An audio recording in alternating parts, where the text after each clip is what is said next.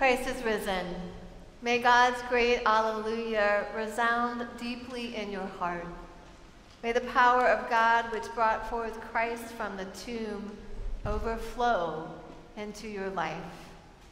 May the joy of the resurrection claim you today. Alleluia. Each gospel offers a different view on who precisely comes to Jesus' grave early Sunday morning. For John, Mary Magdalene travels alone, setting off while it is still dark. In Matthew, she is joined by another Mary, the mother of James. Mark's gospel account adds to the two Marys a third traveler, Salome. Luke begins his resurrection witness with a simple they. They arrive at the tomb as the deep shadows of night give way to the breaking dawn. They are a group of women who have traveled with Jesus since his days in Galilee, providing companionship and financial support. Luke gives names to 3 of them, but the group is likely larger. Women who accompany Jesus to Jerusalem, who walk behind him as he carries his cross, who pray through their tears while watching him die, and are now tasked with preparing his body for burial. Joanna is among the group of tomb visitors, and all we know about her is her husband's name, Chuza, and his role, an officer in Herod's court. Joanna has left her home in Galilee, trading the protection of kingly connection for an itinerant life, swapping the security of her husband's position for the risky love of God.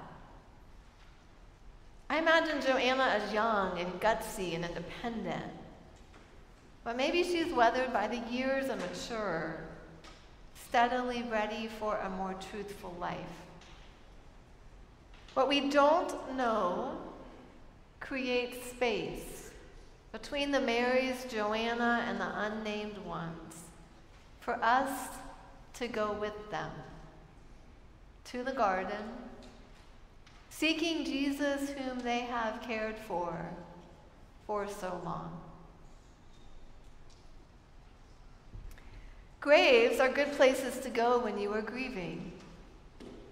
They offer space to sit, think, and watch the wind whistle through the trees. Grave sites offer time to adjust to a new reality, to stare into the gaping hole where once a living, loving person accompanied you. Graves are good places to go when you need to cry, recount your memories, speak a word to the one you have loved and lost. Friday night's burial was a hasty one, a temporary wrapping intended only to contain the body for a day. A final preparation of Jesus with entombment spices fell to the women, entrusted with a tender task. Except he is not here. No body lays enfolded in grave clothes. No stone secures the tomb. Instead, there are angels dazzling with brightness, asking why we are looking for the living among the dead. The first words of resurrection come as this unsettling question: why are you here? You're in the wrong place. And while the Gospels disagree about who comes to the grave, they all agree that these first witnesses are shocked by what they do not find. Jesus is not dead, defeated, or destroyed. You will not find the Lord lying lifeless in a sealed-off room. Do not look for him to be attached to a gravestone marker titled, "What Might Have Been." He is not here. He has been raised. And so to prove their message, the angels asked the women to remember. Remember. Remember the love that sang at Jesus' birth. Remember him commanding the storm to stop. Remember the day on the hillside when hungry bellies were filled. Remember him speaking of the high cost of his love. In Luke's gospel, to remember God is a saving act. Remember. I imagine the women stood there, spices falling from their hands, knees buckling to the ground, faces smacking the dirt. And then they did remember all the strange and glorious moments they had shared with Christ. Not only the good, beautiful times when love was so thick you could touch it, but also his terrible death, his agonizing breathing, the ways the crowds jeered and the disciples fled, and the sun refused to shine. To remember before God is to transform the meaning of the memory, from God forsaken to God soaked, from certain defeat to undefeatable life. This is resurrection. When we survey the grave sides of our lives and remember the promises of faith, and then see anew the imprints of God's presence stamped across our days. When the women tell the disciples that Jesus has been raised, the group scoff at the idea. They cannot remember, and women are not to be believed. Resurrection is preposterous, unimaginable, an idiotic dream. When Pilate hands down a death sentence, well, then the end has come. When fear and power conspire together, well, then the dream does die. When the grave is sealed, there is no opening it.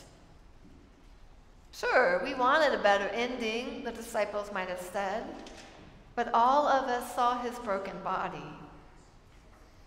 What you speak is but an idle tale. And yet, Peter sees the unused spices. He hears the hope in the women's voices. He senses that something has happened. So he journeys to the graveside to see for himself, and there he finds the tomb empty, the grave cloth carefully folded, new life whiffing through the air. Months later, he will preach this resurrection truth. They put him to death on a tree, he says, but God raised him on the third day. But God is the sermon of Easter Sunday. These two words capture our resurrection faith. The world continues in all its tragedy, terror, and death, and we would be captive to its forces. But God works for life. You thought you were defeated, strung out by disappointment, dead-end choices. But God raised you up, empowered you forward, and set you upon a new path.